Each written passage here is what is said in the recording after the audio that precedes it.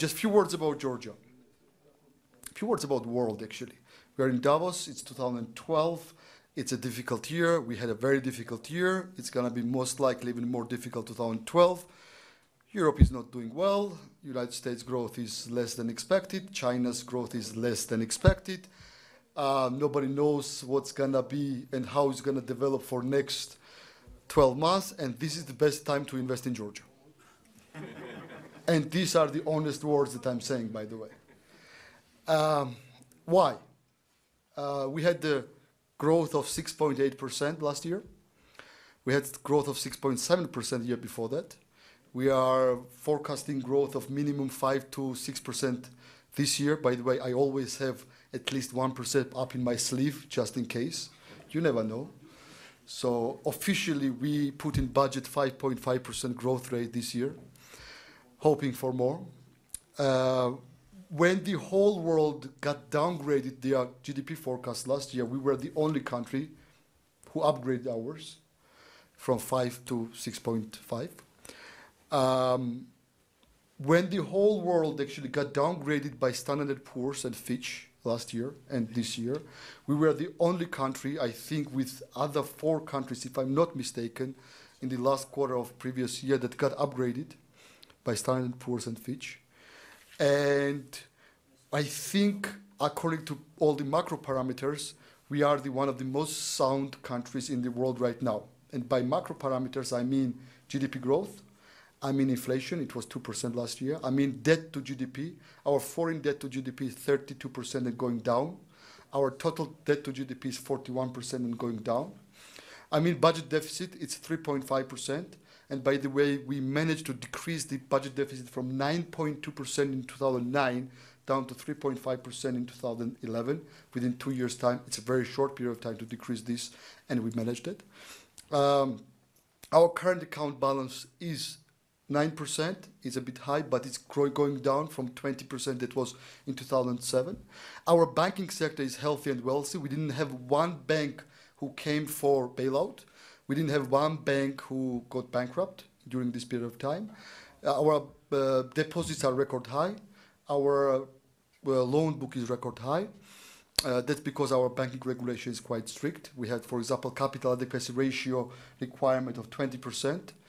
Which is, I think, one of the highest in the region, definitely. By the way, Lehman Brothers had 5% back when they broke down.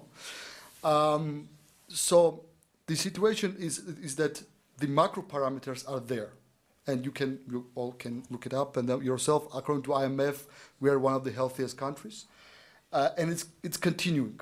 And it's not one-year results. These are the results of the past few years, and these results are going forward as well. On top of that, which is very, very important as well, we have become a hub of the region. By hub of the region, I mean we have become hub of the region in terms of energy. We are net electricity exporters. 88% or 90% of our electricity comes from hydro. We have utilized only 18% of our hydro resources, so there is huge volumes to be utilized in hydro resources in Georgia. And by the way, our neighboring countries have huge demand for that. And there's a huge demand growth in the whole region. Well, nuclear disaster in Japan was, of course, a bad precedent, but it actually changed geopolitics of energy in our region, definitely. And many countries stopped their nuclear programs. Right now, one of the major drivers for next 10 years is viewed to be Georgian hydro resources. And we are seeing actually huge number of companies coming to Georgia, building hydropower plants in Georgia and exporting to Turkey, to Bulgaria, Serbia, other countries in the region. By the way, today we'll be signing also another agreement between Georgian Ministry of Energy and investment company who will be also researching 10 or 15 new hydropower plants to be built in Georgia. We transit 1.6% of total oil consumption of the world through Georgia. We buy zero gas from Gazprom. We allow Gazprom to take gas through Georgia to Armenia. We have very well diversified gas. We have one of the cheapest gas in the region. We have one of the cheapest electricity in the region. So that also gives us quite good leverage. In terms of geopolitics, geographically, we are gateway to many landlocked countries. We are gateway to Armenia, Azerbaijan, to Kazakhstan, Turkmenistan, Tajikistan, Kyrgyzstan, to all those Central Asian countries. For some of them, we are the only way to the rest of the world. For some of them, we are one of the best ways to the rest of the world. For others, we are just one of the alternative routes. Our ports are the busiest ports in the region. The growth is there. You can see transportation figures yourself. Our railway at ports are quite busy. We have managed to do very good investments in infrastructure. Our highways, railways, roads, airports, ports, mainly privately held. By the way, we privatized. We have open and liberal economy. Our trade is very diversified, and after being a hub, actually we are also investment hub in the region, and that comes with few reforms that we did in the past 7 years. And by the reforms, I mean actually fighting corruption. And that's, I think, the single biggest and most important result that we had in the past 7 years. Let me just give you a very brief story. Back in 2003, people in Georgia came out in the streets just like they came out in Egypt, but without violence, by the way, just like they came out in Russia, just like they came out in other countries. But it happened in 2003. The demand was only one: get rid of corruption. And this is the only demand, by the way, which drives population against their governments, what I see. And back then, Mikhail Saakashvili became president in 2004, and he was given a huge mandate by population. He was told by population to get rid of corruption, do whatever you want. And that was number one of our agenda. And when we thought back then in 2004 what economic policy of Georgia could possibly be, we thought of only one thing. We are not very rich with oil or very rich with gas, but we have very good geographical position, and we could have become investment hub of the region by actually doing few things: by fighting corruption, by decreasing bureaucracy, by decreasing taxes, by simplifying bureaucracy, by bringing state to be a small state, and giving environment to private sector. And that all the reforms in Georgia in the past 8 years were done only from that point of view. We are done from the point of view of private sector. We looked at every single legislation, every single rule, every single regulation from private sector's point of view, and we got rid of most of them. By the way, fighting corruption was one of the most difficult jobs. I can give you just one very easy example. In April 2004, we fired every single traffic policeman in Georgia, all 18,000 of them. And by the way, traffic was much better without them. I'm serious. Come to London. Fire them. So you cannot do that in a country when you don't have huge population support. You cannot do that when you don't have huge mandate from population. And we did that, and we did very, very painful reforms in these years. And by the way, the support of government and support of president went down. Of course, it would have gone. When you fire 18,000 people, you actually fire 18,000 people with their families. Of course, it wasn't easy. It was difficult. But when afterwards population saw the results of those reforms, now the support is back up. Now Saakashvili's ratings are back in high 70s, 78 or 79. Same with government and same with a leading political party. So these reforms have actually played very well for Georgia. Right now, according to Transparency International, we are one of the least corrupt countries in the world. By the way, there was a survey.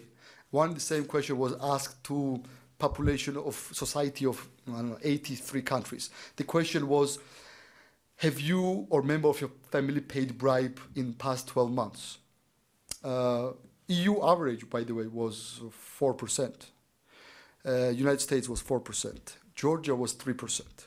Only 3% of Georgians paid bribe. Or remember, it's high, by the way. We're going to fight that. We're going to decrease that. The only countries that did better than us were Great Britain, South Korea, Singapore, I think Canada, and Nordic countries.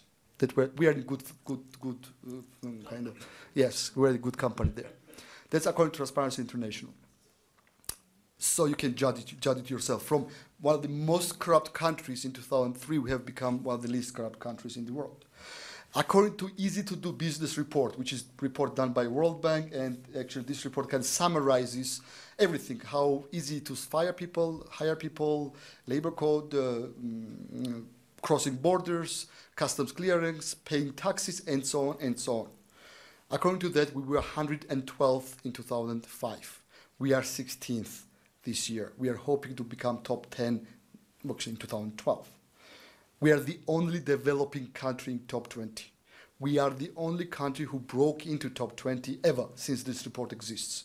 Number 1 is Singapore, 2 is Hong Kong, Great Britain, United States, Norway, Sweden, Switzerland, so on, and Georgia, 16. By the way, Germany is behind us, just a couple of steps. Switzerland is 26. Oh, sorry, Switzerland is 26, apparently. There is Forbes makes so-called, I love that, by the way, tax misery index, in which country taxation is most painful. I will say afterwards, by the way, not officially, but I will not say which is the most miserable country according to Forbes tax misery index, but Georgia is 4th least tax miserable country in the world. Number 1st, 2nd, and 3rd being the countries which don't have taxation, by the way. It's United Arab Emirates, Qatar, and one of them who have huge oil income. We had 21 different types of taxes. Right now we have only 6. All of them are flat, all of them are low. And it's very easy to understand by everybody. We have become geopolitical center of the region, and we have started free trade agreement negotiations with European Union. It started last year. It's gonna continue 12, 18 months, but that will make Georgia another step forward in terms of becoming hub of the region. Very simply, India, China, Asian countries, Central Asian countries do have some problems with trading with European Union. Same with Turkey and Central Asian countries. And Georgia is becoming the hub which will put together, it's a small country, but which will put together Asian and European businesses and which will make it easier to trade between Asia and European Union. We are hoping to start free trade negotiations with United States as well within the nearest future, which also will give us additional leverage. So that's where we are. We have done our reforms. Investments are coming to Georgia, despite investments shrinking all around the world, all around that part of the world. We are seeing more and more investments coming to Georgia.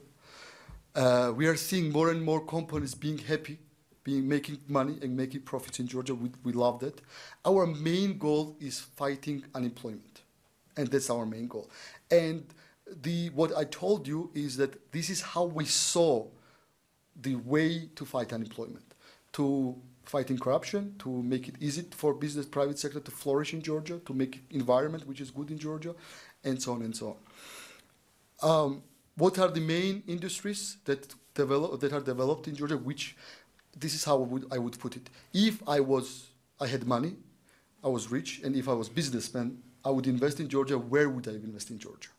And if I wasn't prime minister, there are few industries that I would invest. One is definitely hydropower plants, which are quite good, I think, profit-making machines right now. And there are more than 10 new hydropower plants being built in Georgia now. In last year of worldwide crisis, in Georgia there are 10 new hydropower plants that started construction. Another 10 will start construction this year. We are talking in total of investments of $3.5 billion in hydropower plants only, which will be invested in Georgian economy within the next 5-6 years. That's one. Second is definitely tourism. Georgia is a very strange country. It's a mixture of Asia and Europe. We have been conquered by many nations in the Middle Ages, and we have been kind of inherited culture and cuisine of many different countries. It's kind of Asia-European cuisine, also our original. So we have also high mountains, ski resorts, as well as seaside, quite cosmopolitan nation, very friendly, very hospitable. Number of tourists are increasing every year by 40%, 40. And this is last 3 years figures. It's continuing. It's quite high growth rate.